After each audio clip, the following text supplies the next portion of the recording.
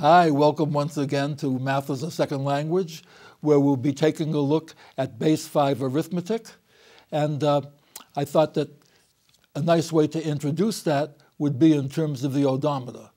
The reason I say that is students sometimes have trouble because they confuse the numeral 5 with the number 5.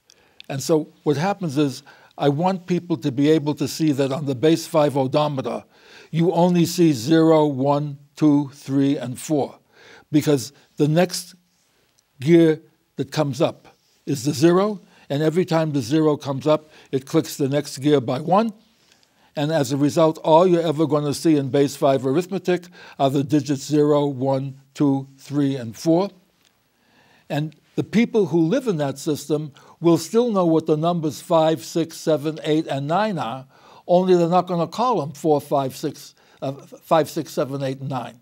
They've never seen those digits. They don't need them. Any more than if we were dealing in base 10 and we saw something in base 12. For example, what if we traded in by 12s? You get up to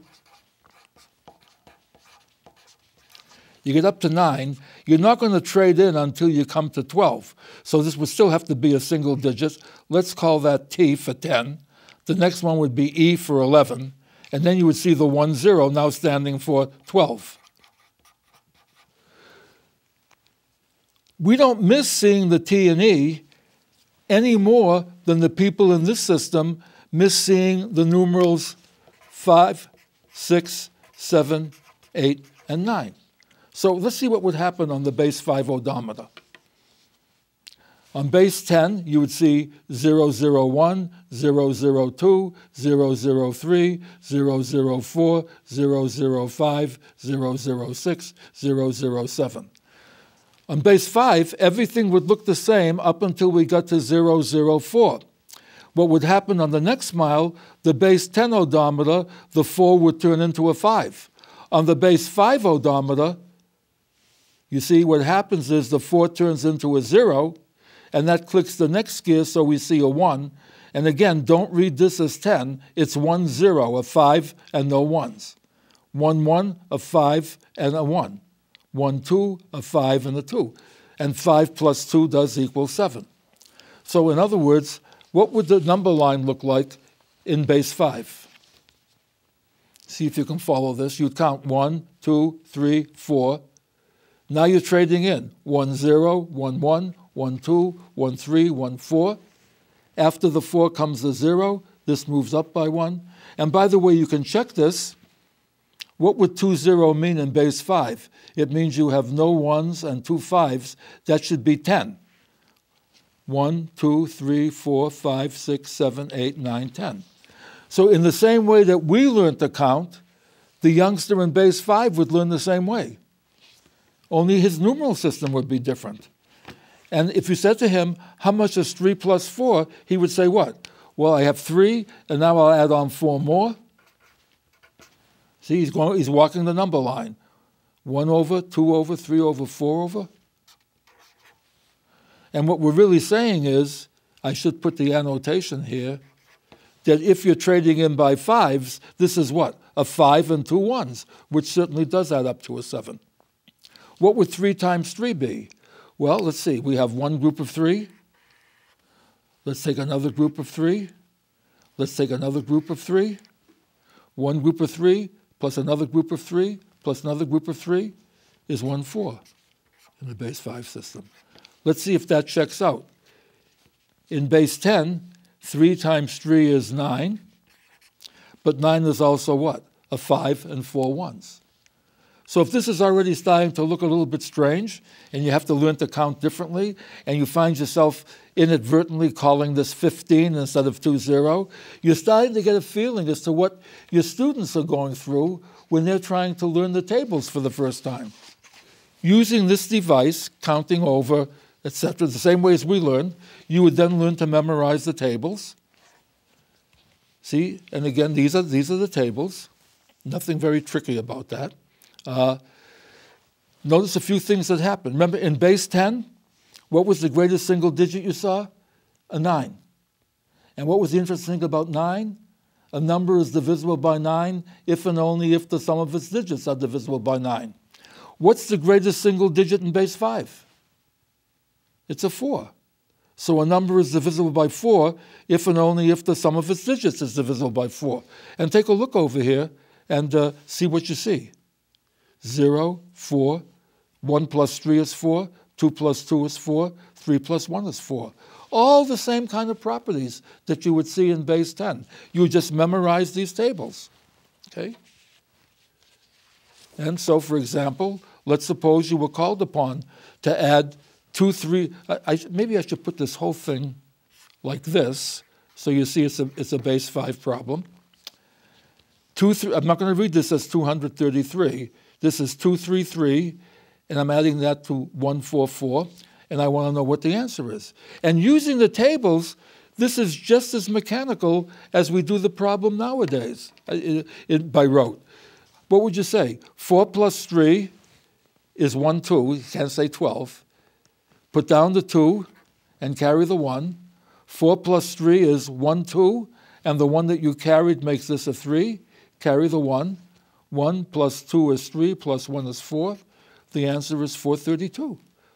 432, not 432, 432. This is what the odometer would read after this many miles. By the way, didn't we do something called the same sum problem, where if you add 1 to one number and subtract 1 from the other number, the sum stays the same?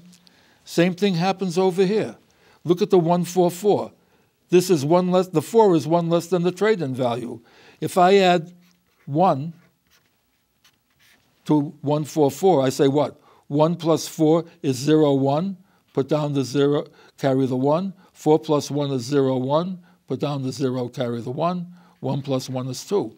So what I could do is, I could, instead of writing 144, I can add 1 onto it and call that 200.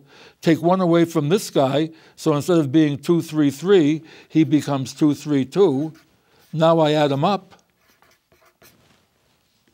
Same answer. And now you can also get kids, when they're learning to do this, to also practice their base 10 facts. You say, okay, this is what this answer means in base 5. What problem would it mean in base 10?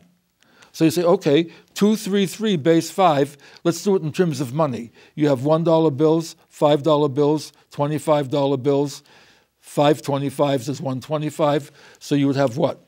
233 would mean what? You have 2 25s is 50, plus 3 5s is 15, 15 plus 50 is 65, and 3 more is 68. So 233 in base 5 names the same number as 68 names in base 10. What does 144 represent? 144 means you have 125, okay, that's 25, and 4 times 5 is 20. 25 and 20 is 45, and 4 ones makes 49. So adding this problem in base 5 is the same as adding 68 and 49 in base 10. What would the answer be in base 10? It would be 117, right? 9 and 8 is 17, carry the 1. What is 432? 4 25s is 100. 3 5s is 15. 2 1s is 2.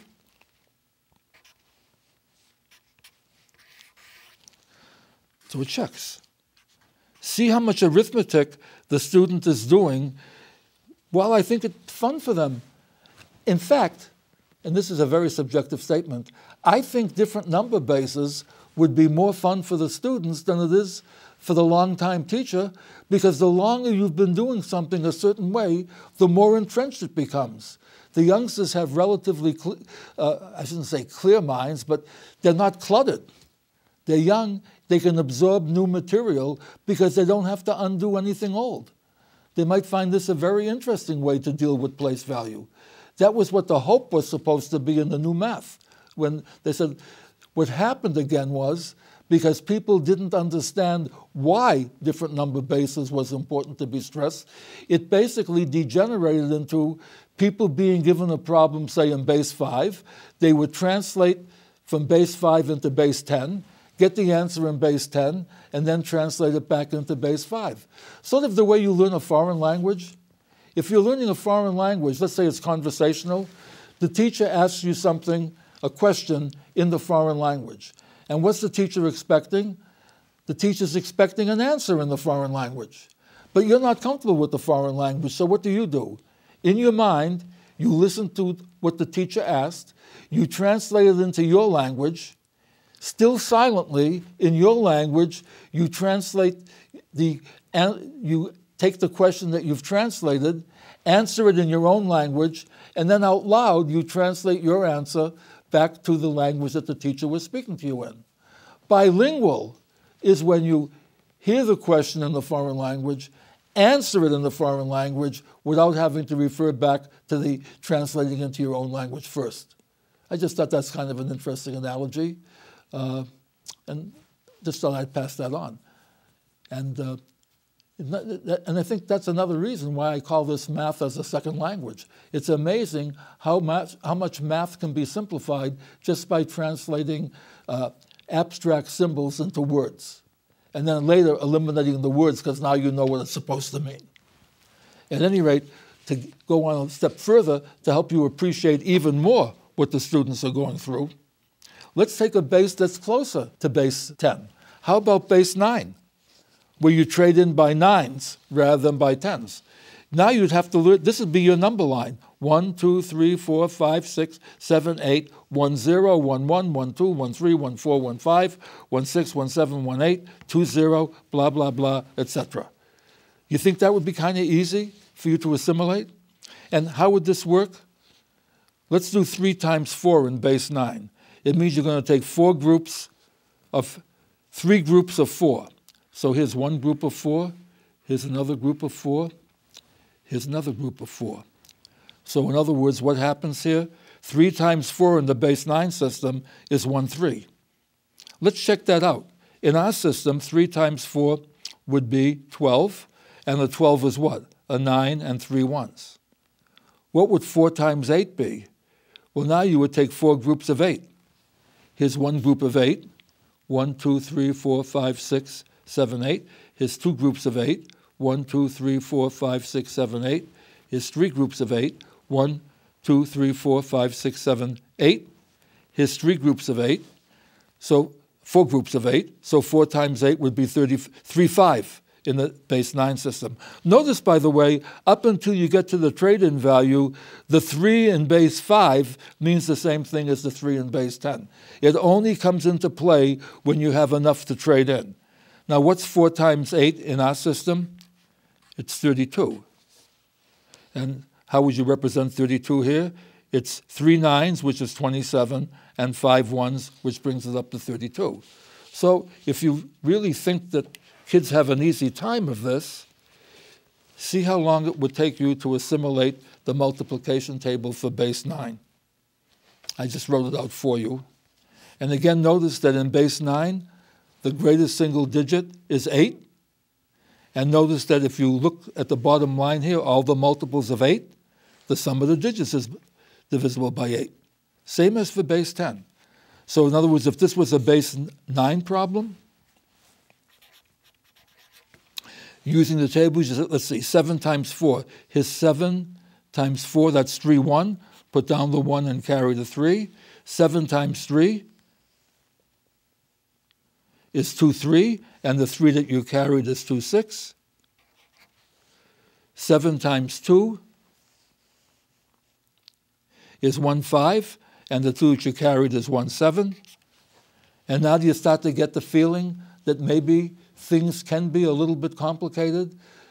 We, as I may have mentioned once before, we tend to confuse that which has been acquired knowledge for so long with something that's self-evident.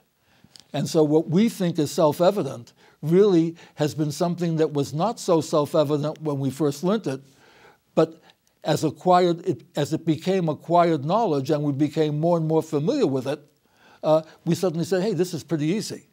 Well, it's not that easy when you go back to square one and see what the youngsters are going through. I just thought this might be a nice sort of cathartic effect so that you can see that there is an awful lot to memorize and how difficult it is if you don't do it with understanding.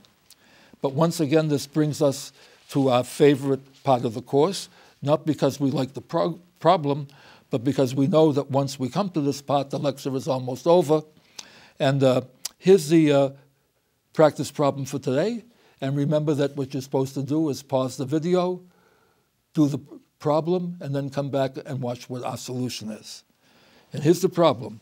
Assuming that the addition below is correct, what number base was being used? You have 263 plus 426 equals 711. And the question is, what's the number base?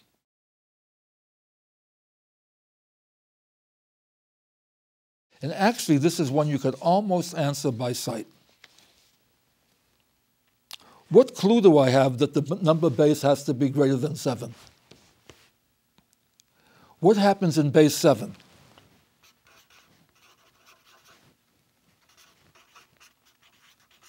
The number that we write as 7 appears as 10. So the fact that you see a 7 means that you haven't traded in yet.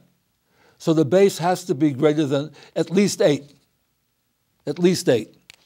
Now let's look over here. So far we know it's at least 8. It can't be 9, because if it was base 9, 6-3 would be 10. See, in base 9,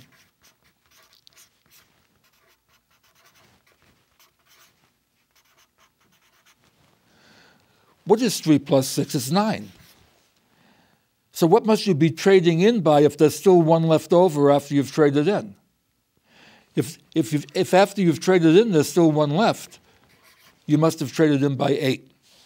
So not only is the base at least 8, the base is exactly 8.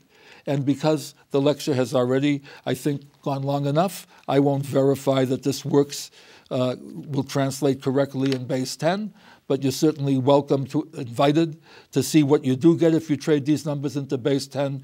And again, notice how much drill you get if youngsters were working in a different number base and then had to convert to base 10 to check to see if it was still correct. In other words, the sum of 2 piles of tally marks doesn't depend on how you're trading them in. In other words, the number in a pile does not depend on the order in which they're counted or the way in which they're grouped. And I guess that brings us to the close of today's presentation. Hope to see you again next time. Have fun, study hard, and as I said, see you next time.